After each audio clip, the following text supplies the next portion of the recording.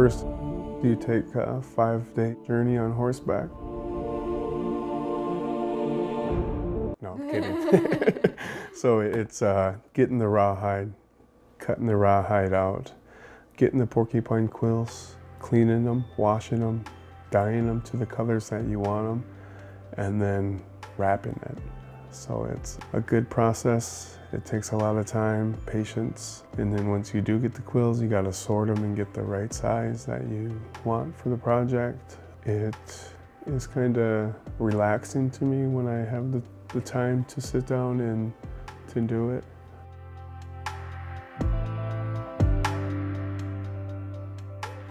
When I was in high school is when I really was seeking out who I was as a Dakota through ceremonies. That's where I became more interested in who I was, where my people come from, what our name was, our traditional name, to learn more about the history of who we are.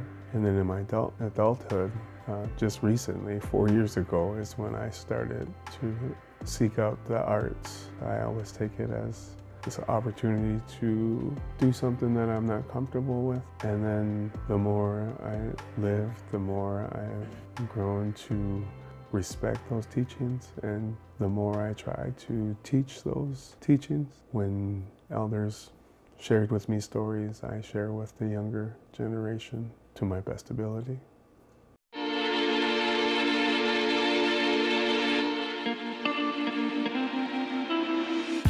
Quillworking, or Quillwork, is a traditional art form that the Dakota, Lakota, Nakota were pre-contact. So it was something that we used to decorate our clothes, our pipe bags, medicine. It was our beads before trading came across. So it goes back a long time.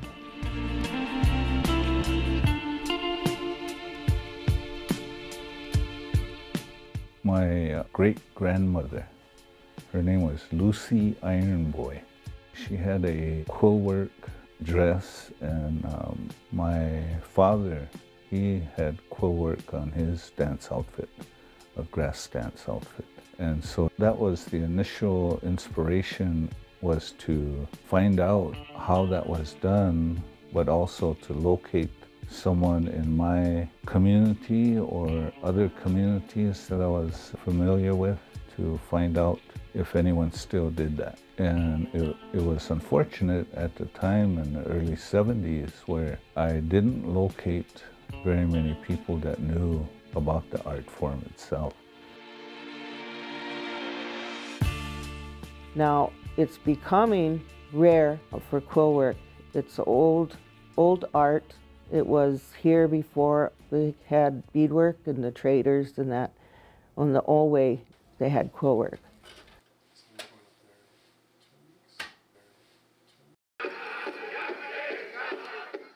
In 1978, the Indian Freedom of Religion Act was passed. And prior to that, we were practicing our ways, but we were doing so more or less underground. And so people held on to traditions and customs and language, arts, and those types of things. They held on to them, but we had to do them secretively. It was a trauma issue because they were adults that had to live through the impact of the Indian Code of Offenses. And so a lot of things were kept pretty close within families and extended families, communities like that. It wasn't as open during the early 1900s and all the way up into the 50s and the 60s and 70s.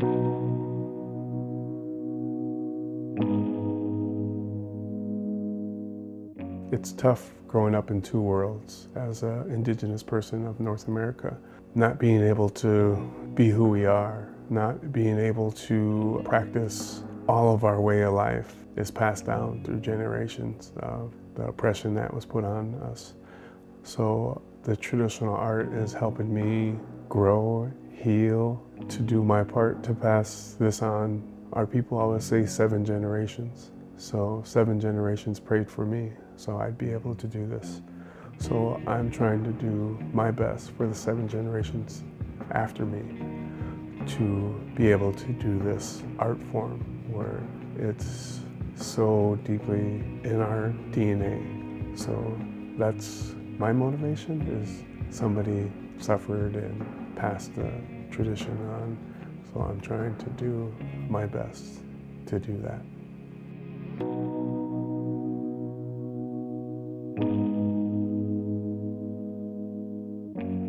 Sometimes, especially when we had the Removal Act originating after the 1862, it was through the Removal Act that we were separated, and a lot of the people from different bands came over here up and down the eastern part of South Dakota and on up into North Dakota, on up into Canada.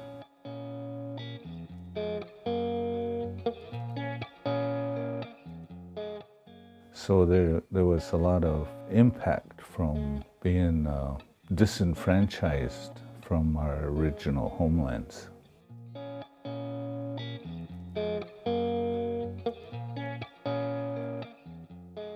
I think the impact was a loss of our close kinship ties. We were impacted with that loss of not being able to go a short distance and visit a relative, for instance, you know, not being able to acquire knowledge through ceremonial activity passed on through our elders to our younger generations of people.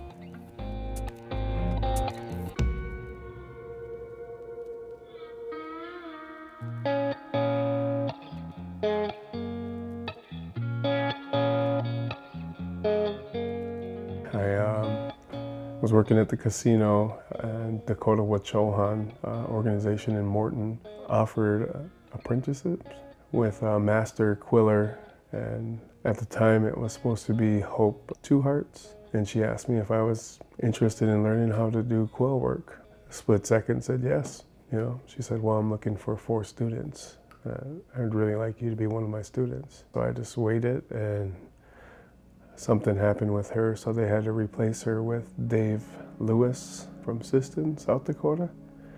And I just kept checking on with Dakota Wachohan, you know, did you guys select your students? Because Hope asked me, I told them. So I was throwing names out there to try to get in the program, and I was selected.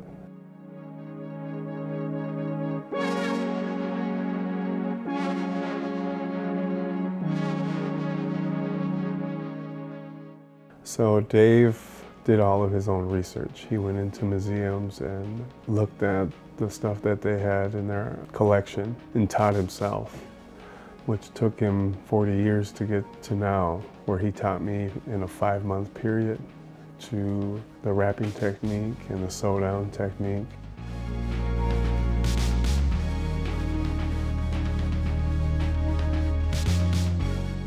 So very thankful for his research that he did and all the work he put into keeping quill work alive and passing it on.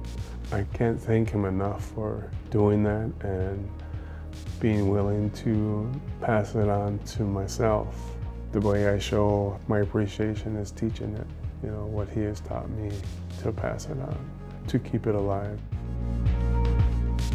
You either have a choice to take the opportunity or let it go by. The opportunity, when it was presented to me, I said, why not? You know, why not try it? You know, maybe this will help me in some way. And with the past 4 years of doing quill work, it really helped me grow as a Dakota man, pursuing the traditional art form and helping me grow as an individual to know more about myself and where I come from. My name is Georgina Drapeau. My mother is Hope TwoHearts. She is a master quiller. It wasn't until I got older that I really sat down and took the time to learn it. There was just a lot of things going on in my life. I could take that and turn it into art. She wanted her children to learn the art so it wouldn't get lost. And I feel really good to have my mom in my life to have taught me the different things about quill work and what it means to us. And I can take that and pass it on to my children.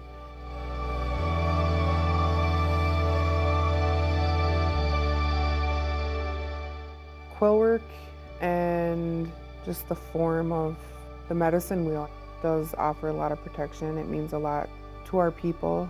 When I am wearing quill work, it kind of gives that remembrance of who I am and where I come from. A lot of times growing up, there's just ugly people in the world and they make it hard, but when I come back to quill work or beadwork or anything like that, it makes me feel better about being Native American.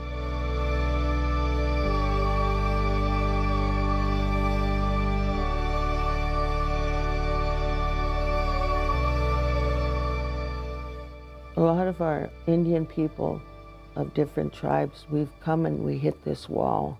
And this wall that we're hitting is really tall and it's hard to get over it. And in that, you have suicides. In that, you have poverty. In that, you have drugs and alcohol. All these things that we're trying to overcome. And so the people here in our own tribe, the people got together and they said, what are we going to do? How are we going to save our children? So overwhelming. The adults, the elders, we all got together, put our minds together and said, what can we do to save our children, to help our children, to build our nation? And what they had come across was art, spirituality, our Indian ways, this pipe way that is all wakam, that's holy. But if you can get those kids to go to sweat and to do beadwork, to do moccasins, to do earrings, to do quill work, all of that is going to help balance out all this negativity, these things that kids have. I truly believe that if they have Indian teachings in their life, they're going to have the tools. It's a beautiful way, but it's something to combat this other side that we have here, we're faced with. So all these different tools you're getting is to help the kids to better themselves and get interested in something. And if they finish something, oh my God, they have such pride. It's beautiful. So yeah, that's what we came up with, and that's what we presently be doing. And for now, it's helping our children. We're creating a healthy world. Dakota wichoha, that's the Indian way of life. That's what we want for our nation, for our kids, for ourselves. And you can do that through Quillwork, because it's a spiritual being.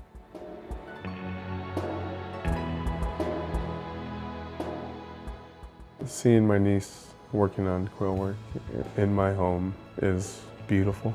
It's something I didn't ever dream that I would be somewhat of a teacher to her of this art form. It makes me very proud that she's took the opportunity and is doing really well and keeping it alive.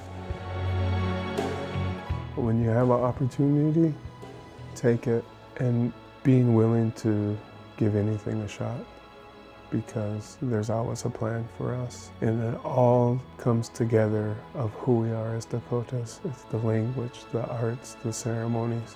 It all helps ourselves so we can help our people.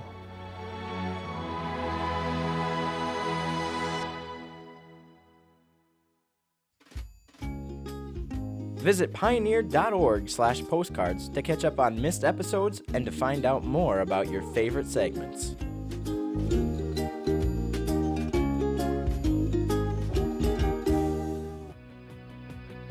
This program on Pioneer Public Television is funded by the Minnesota Arts and Cultural Heritage Fund with money from the vote of the people of Minnesota on November 4th, 2008. Additional support provided by Mark and Margaret Yakel-Julien in honor of Shalom Hill Farm, a nonprofit rural education retreat center in a beautiful prairie setting near Windham in southwestern Minnesota. ShalomHillFarm.org. Live Wide Open, a regional movement that encourages people to make a great life for themselves in west central Minnesota. More at livewideopen.com. Alexandria, Minnesota, a year-round destination with hundreds of lakes, trails, and attractions for memorable vacations and events. More information at explorealex.com.